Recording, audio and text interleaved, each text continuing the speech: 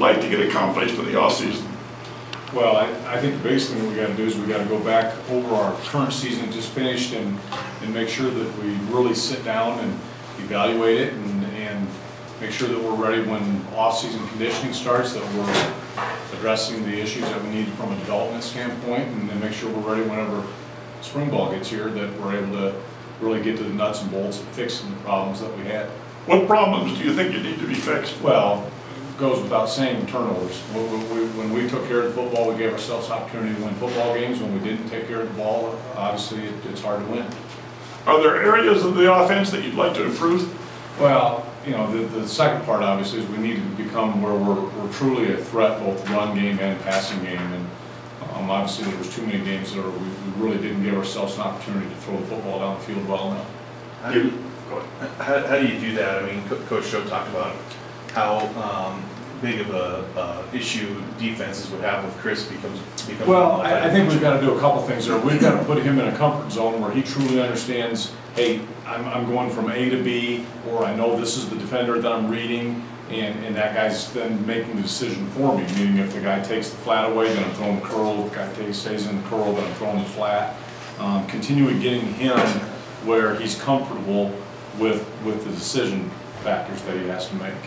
How much progress can you make as a... Oh, I think he can make a ton of progress. I truly believe fundamentally, as far as his ability to throw the football physically, he's got good fundamentals, and he's got a good release, and he's got pretty good footwork for being an 18-year-old freshman. The biggest thing that he's got to get to now is okay, I'm a run threat, I'm a guy that's getting hit, I'm a guy that's maybe tired at times. Am I able to sit back and process, okay, now we've just called a pass play, am I able to process what's going on? One of the things I think that happens to a quarterback that's a run threat is he needs to play hard every single snap. That being said, then, your adrenaline, your ability to, okay, now calm back down, relax, think about what my options are from a passing game standpoint isn't always as easy as it should be. And part of it's because he's not dropping back, handing off. He's handing off or faking a handoff and then needs to carry out a fake, so he's always moving. He's never in that settled down state where, okay, I see a play come in, all right, my adrenaline is back in check, I'm able to really process everything, and as he gets older and gets more used to it, he'll do a better job with that. Can you talk about that fourth down play call there at the end of the game? And I know Coach Choate talked a little bit about it.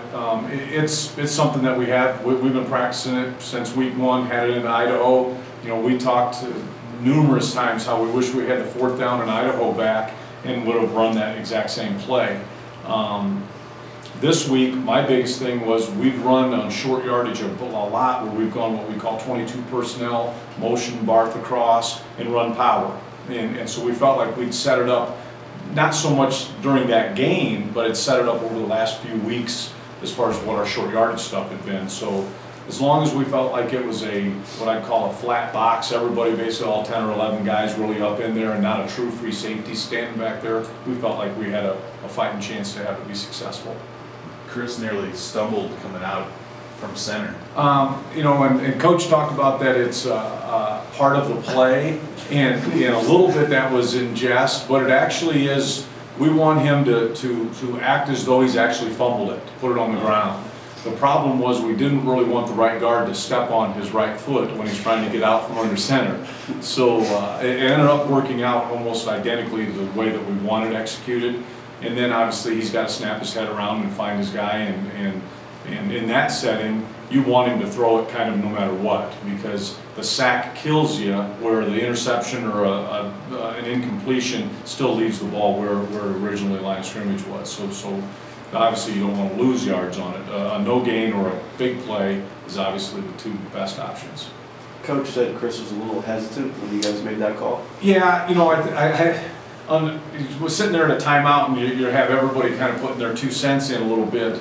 And often you're going to say, hey, what do you think about it from the quarterback standpoint? And it's not something that we've obviously done in a game setting. So he was a little apprehensive, but Coach basically said, hey, Mess, what do you think? And I said, yeah, let's roll it. And he's Chris will make the play, and he did. I mean, you know, that's I think one of the things that you want their input, but you also want them to understand, hey man, have confidence, just believe in it. We're calling it for a good reason, and we would have taken a timeout if it didn't look like it was the right set. How do you feel about your group of running backs going forward with the graduation of Gunner and Chad?